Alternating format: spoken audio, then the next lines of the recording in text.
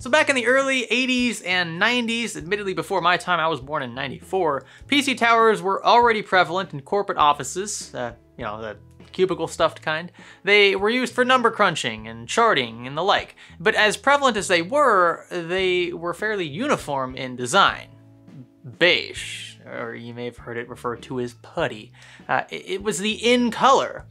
But why? I mean, retrospectively, these PCs weren't really that pretty. I mean, why not white? Why not black? Why not silver? Something different, something that's not an off tan. Well, on the point of uniformity, employers wanted all workers on the same machines. A mundane computer that everyone around you had wouldn't distract you from the work at hand. In fact, the computer was it was a means to an end, right? And it worked rather brilliantly. Human resource departments didn't want jealousy in the workplace, and employees with varying computer tower colors might be inclined to stir up trouble. I know that probably sounds super silly to most of us in 2020, but HR took these measures very seriously. The corporate climate back then was totally different than it is now.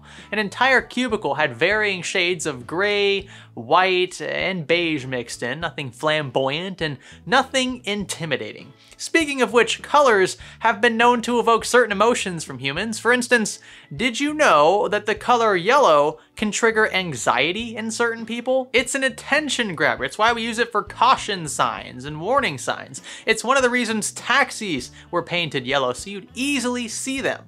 Red has historically signified blood or royalty, and that's probably why you don't see red PCs. But a red painted room, for example, might make you feel aggressive or maybe powerful. Who knows? They definitely don't want you feeling powerful in the workplace. Same goes for a red PC though, right? Or a red chair in an otherwise neutral colored office space. Such things were banned from office spaces in general for these very reasons, as crazy as they might sound on the surface. Like I said, it's psychological. A popular PC color today that was almost always forbidden in office style cubicles back then was black. Now this isn't to say there weren't black towers, there were a few of them, but they weren't prevalent in office environments particularly, and that was one of the PC manufacturers' largest clientele. They were buying 10, 20, 30 beige towers at a time. But funny story about the black PC thing, right? Matthew on Quora points out that this mindset actually still exists today when it comes to men in suits. You wouldn't wear a black suit to work, and I'm talking like straight black.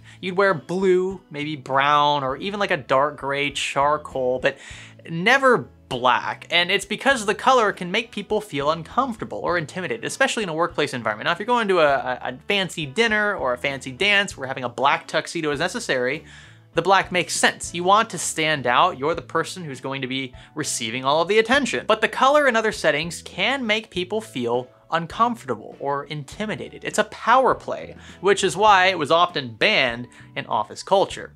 Now, at this point, you might be asking, well, okay, all right, the color black makes sense, but what about white? That's really a color. It's white is kind of a combination of all colors, or maybe with respect to paint, it's the opposite of pigmentation, so there's no color involved in that. But anyway, white. How about white computers, right? Those were popular back in the 80s and 90s, right?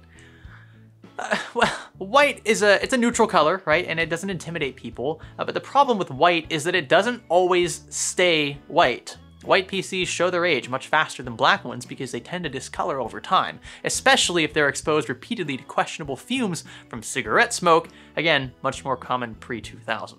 And since black wasn't allowed, beige became the ideal color. Since it was already kind of an off-white, it didn't need to be cleaned as frequently, and it also didn't discolor as noticeably as white. And if a new employee received a newer tower than you, and you were both working next to each other, right, you would feel pretty upset if his PC looked newer, right? If his was a truer white than yours, which is why beige works, because beige, after years of use, still looks beige. Maybe a slightly darker tone of beige, but you get the point. But they didn't want that kind of unfair culture in the workplace. They wanted people to just focus on themselves and their own cubicles. Hence, why all PCs, for the most part in office environments, were beige. That was the point. It was supposed to keep things fair and level in office culture. And this is actually why home appliances at the time were also being offered in beige or off-white. Not because they made people feel intimidating, but because beige or off-white was easier to keep clean, or at least keep looking clean. So I hope you at least learned a thing or two about color choice in the 80s and 90s. Why the heck do so many PCs from back then look this way?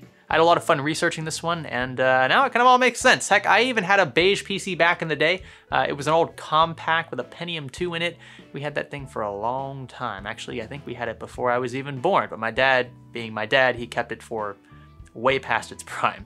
But I never questioned its color choice until recently, when I started asking why color preferences have changed over the years. Office culture has relaxed significantly, in first world countries especially, and people are more concerned with individuality now than perhaps they've ever been before, which is why PC building can be so fun. You get to build something unique to you. White, black, silver, red, heck, pink.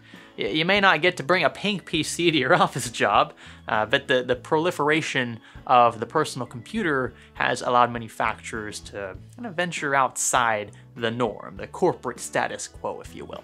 That's all for this one. If you guys like the video, leave a thumbs up, consider clicking that subscribe button, and I will catch you in the next one. My name's Greg. Thanks for learning with me.